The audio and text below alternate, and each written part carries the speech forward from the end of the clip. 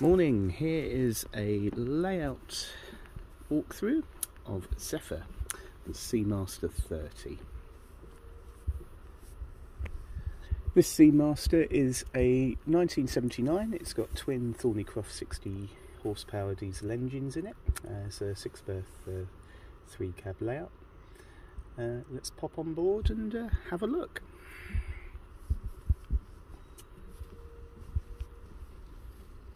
Access on board is via the port and starboard side.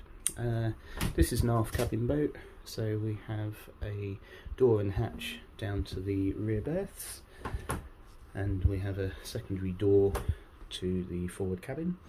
The helm position is on the port side, have solar charging, and this boat is in very good condition, benefiting from a full refit and a lot of attention to detail by its owner.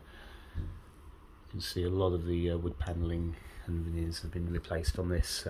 We've got an extensive list of work on the website that has been done on her. This is a credit to our owner. So we'll open the doors up and we'll wander down. So going forward from the main centre cockpit, we've got a couple of steps down. On the port side we have U-shaped seating area with a dinette table. On the starboard side we have the galley area, and up forward we have a V-berth configuration with infill. So what have we got here? Lifting up, we have a stainless steel sink with hot and cold taps. Again, a lot of the items on this boat have been replaced over the last few years, so a lot of it's very new. We've got Tasman 2500 twin burner hob and grill, isotherm electric fridge. There's some storage in and around, and also some good storage also on the port side with cupboards and drawers under the seating. Moving afterwards, we've got a door which opens to this. We've got an electric Jabsco toilet in here. Again, it's all been reclad out inside. Looks very clean and new.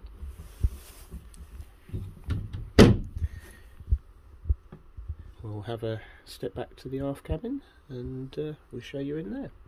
So going afterwards, we've got steps down to the aft berths. In here we've got two single berths, both to port and starboard. Each have a large locker for storage, both port and starboard side.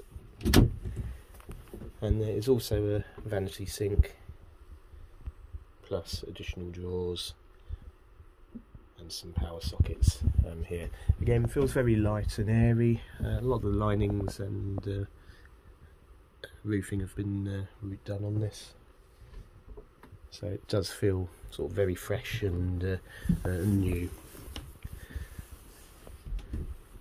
The boat's got solar chargers too, and I'll just show you what we have on the helm position.